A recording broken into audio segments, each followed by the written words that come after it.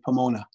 On behalf of the faculty and staff in the College of Engineering, I welcome you to the virtual project showcase. Let me start by mentioning that all attendees have viewing-only access so that our student teams can focus on their presentations. There are 26 student presenters from 7 teams representing all of our departments in the College of Engineering. At this moment, we have attendees that are from industry, alumni, members of the campus community, engineering, faculty, staff, and students, and other friends and family supporters. We started this morning with the project Symposium featuring dozens of team-based virtual presentations by almost 400 students. Some of the presentations were held live in the virtual meeting rooms, and many more were pre-recorded in the days leading up to the event.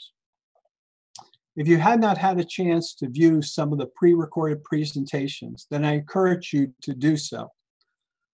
I am impressed with the quality of the work and the high level of participation from our student teams who quickly adapted to an evolving academic expectations. The symposium and showcase event is important for our students because it gives them the opportunity to summarize a project in a public forum, especially to industry leaders. It is also a significant learning experience stressing teamwork, organization, and communication, important elements in an engineering career. Our learn by doing teaching philosophy endures as we continue to educate more than 5,900 engineering students. And today's event is a wonderful time to shine a light on the nearly 1,300 workforce-ready engineers completing their degrees later this month. Now I'd like to take a moment to speak directly to our student presenters and student attendees who are taking their final steps towards graduation right now. Although your commencement ceremony will be delayed, do not lose sight of the fact that in just a few short weeks, you would have achieved the goal that brought you to Cal Poly Pomona. You have earned a college degree from one of the finest engineering colleges in the nation. Many of you will be the first in your family to graduate from college. Others will represent the latest generations of Bronco alumni, 160,000 in your family. Earning your degree will be a testament to your talent and tenacity. You are among the future leaders who will help change the world. And now, back to discussing today's event. As mentioned, there are 7 teams representing all of our departments in the College of Engineering, and each has a time certain start. Many of our teams you see in the showcase are here today because they earned their spot in the lineup. Some departments developed a competitive process, and others reviewed presentations for teams to be selected for participation today. All of our showcase student presenters should be proud of their work for which they were selected to represent their department at this premier college event. This is an unusual year, and as such, we have decided not to judge presentations to rank the top 3. Instead, this year, all student presenters and their team members in the showcase will receive a small cash award from the college to recognize their academic excellence. Now, I'd like to introduce Alexis Tay, Career Specialist for the College of Engineering. She has been helping our college connect students to industry opportunities, and we are happy to have her here today to introduce each project presentation. Alexis? Thank you, Dean Rensis. I'm happy to be here with you all today. As a representative of the Career Center, I serve engineering students by helping them make informed and strategic career choices. In this uncertain time, I'm here to help. For students that are watching this presentation, please don't let this pandemic put a stop to your professional development and job search efforts. And please know that I am here for you over email, LinkedIn, and by appointment for any questions that you may have, and to provide resources and opportunities to you. For industry representatives, if you would like to connect with any of the talented engineering students you hear from today, then please send me an email and I will be happy to connect you. I can also help publicize internship or job opportunities to all students in the College of Engineering. Now let the showcase presentations begin. I will start each one by reading the project title and the abstract, and then welcoming the team to share their presentation. After each presentation concludes, we will take a short break from speaking until the next time certain start. Our first student presentation is from the Aerospace Engineering Department and is titled NASA Student Launch Initiative. And now, here is their project abstract. The NASA Student Launch Initiative offers students from around the nation the opportunity to participate in a competition consisting of a launch vehicle with a solid motor reaching a predetermined altitude, landing with a dual deployment parachute system, and then deploying a payload within a range of 1 mile to collect a sample.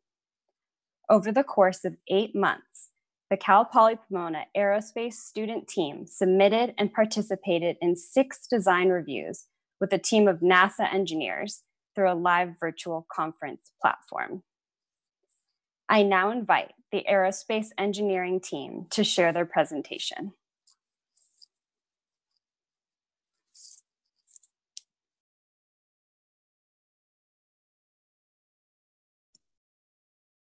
Hello and welcome to the NASA Student Launch Team.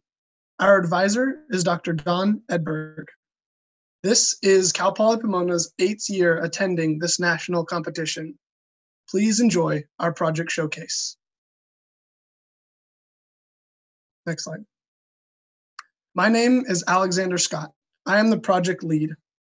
Also speaking today, we have Mitchell Huang, our launch vehicle lead, Polo Delos Santos, our Avionics lead, and John Akiyama, our payload lead. Next slide.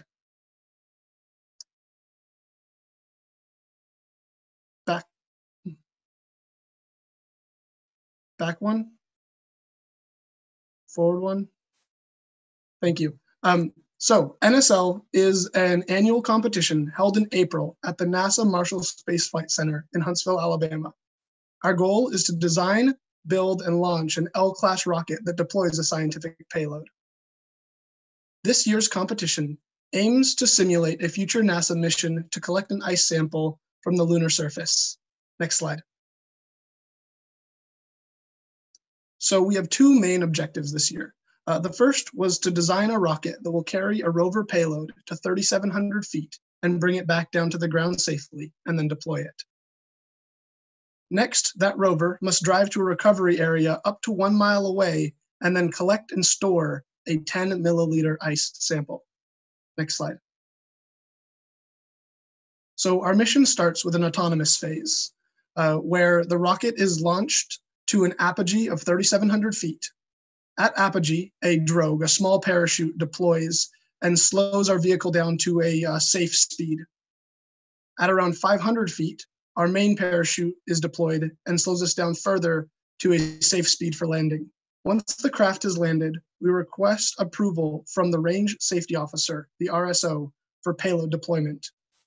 Then we deploy the payload out the front of the rocket and drive to the nearest sample, collect the sample, and then drive 20 feet away. This concludes our competition. Next slide.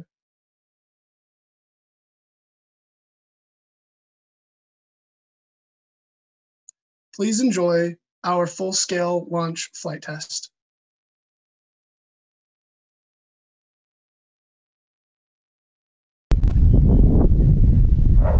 Okay, sky is clear. Range is clear.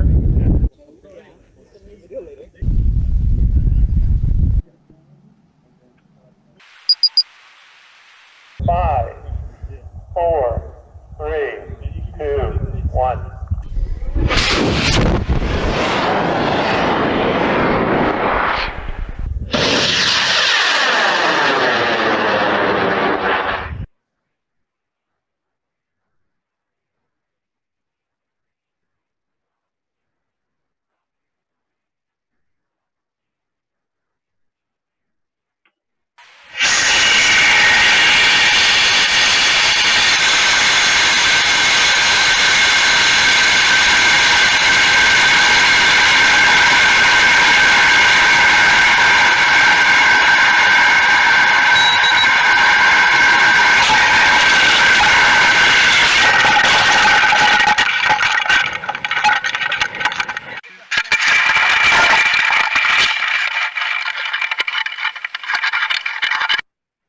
Next, I would like to introduce Mitchell, our launch vehicle lead. Next slide.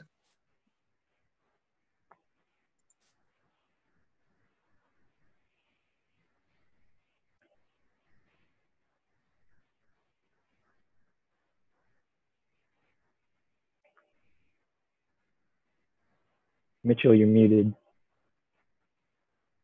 Sorry. To verify that our vehicle will function the way we designed it to, we first build a subscale vehicle to test its capability. For our subscale vehicle, it was named SAD, acronym for Surface to Air Disappointment. For SAD, it's a 3-inch diameter rocket. The total length is about 54 inches and the weight is about 7 pounds. The geometric scaling factor from our subscale to full-scale vehicle is about 1 to 2.29. Next slide. Ironically, our SAD actually disappointed us at our first launch. As shown to the right, our first launch, our SAD failed to deploy. The altimeter failed to fire during descent, which caused the vehicle to nosedive. And we don't have a success recovery as shown in the picture. Learning and building from our failure. The SAD number 2, our second subscale flight, was a successful launch and recovery. Next slide. Going to our full-scale vehicle design. On top, you can see a cab model of our vehicle. In front, that is our payload and our payload integration design. In the middle, we have our main chute, our ballast, avionics as our stroke chute. In the end, that's our motor and motor attachment. On the bottom of the slide, you can see a built version of our vehicle. For our full-scale vehicle, its total length is about 113 inches and it's about 7.5 inch wide. It weighs almost 51 pounds and it's made of Bluetooth. Next slide. A unique design of our vehicle is our ballast storage. For our ballast storage, we utilize a 3D printed storage that can hold steel ball bearing. With this design, we can ensure that our vehicle can hit the target altitude depending on the launch state condition by changing the vehicle takeoff weight. Another unique design of our ballast storage is that it is placed at our CG of the vehicle. By doing so, we can minimize the effect of changing weights on our flight profile. And next, I'd like to pass it on to Polo, our avionic lead. So here we have a quick overview of our recovery subsystem. So as you might expect, what comes up must also come down. So should our launch vehicle not come down safely, as it did in our first SAD test flight, the payload could be compromised and the payload could be damaged and the mission could be compromised. So to prevent this, NASA has actually provided us with many recovery criteria, the most critical of which is the descent time of 1.5 minutes, or about 90 seconds from apogee. For us is 3,700 feet to touchdown. So in order to accomplish this, we have a redundant dual deploy system. So we have a drogue parachute, which is a smaller sized parachute to slow the vehicle down just enough so that the main parachute can be more effective. And then when it slows it down enough, the main parachute will deploy, which will bring the whole vehicle down safely so that all the components inside the rocket are safe. And all of these parachutes are deployed by redundant flight altimeters, which are basically flight computers. Next slide. So what is redundancy? Redundancy is essentially 2 or more equivalent systems running in parallel, so that should one system fail, the other system will continue on, ensuring the mission is not compromised. So in our system, we have 2 redundant altimeters, as you can see in the picture there, which are the small PCBs. These are essentially just flight computers that record flight data such as the pressure, time, acceleration, and other data for post-launch analysis, as well as when the proper altitude is sensed. High currents will be set off to explosive powder located in the black powder wells, as shown in the picture, to deploy. The black powder will explode, separating the different sections of the rocket, also exposing the parachutes to slow the rocket down safely. Some other electronics that we have are a GPS, and it's located inside the nose cone of the rocket. That helps us find the rocket That helps us find the rocket later on when it lands, and all of these electronics are powered by lithium polymer batteries. Next, I'll be passing on to Jonathan, our payload lead. Next slide. All right, sorry about that. This is a brief payload mission concept of operations, which starts once the rocket lands back on the ground. First, the retention system powers on, pushing out the rocket's nose cone and the payload. Then, the rover establishes a wireless communication with the payload operator, after which the rover quickly exits the retention system, drives to the nearest recovery area, after which it collects and stores the soil sample and drives the required 20 feet away. I'd now like to talk a little bit about our retention and deployment system.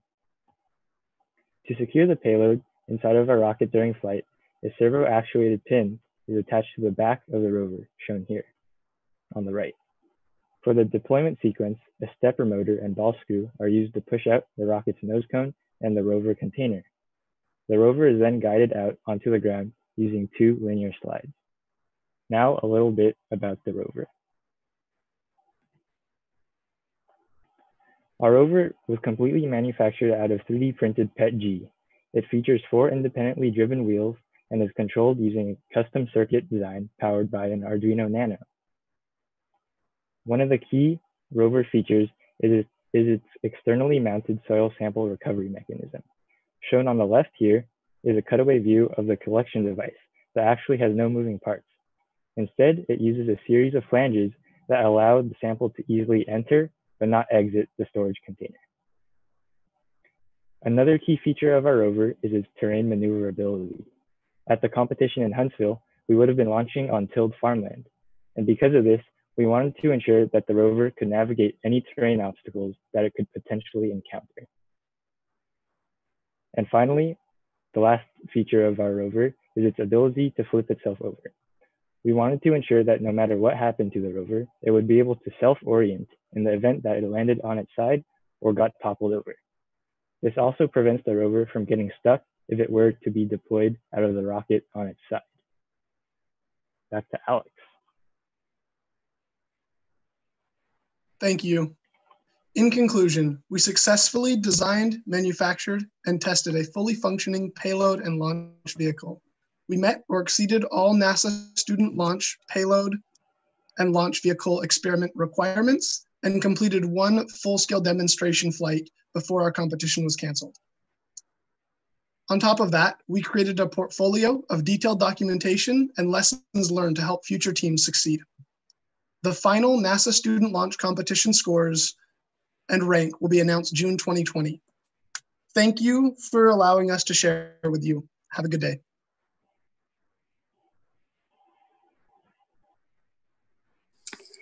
Thank you, Aerospace Engineering team. We will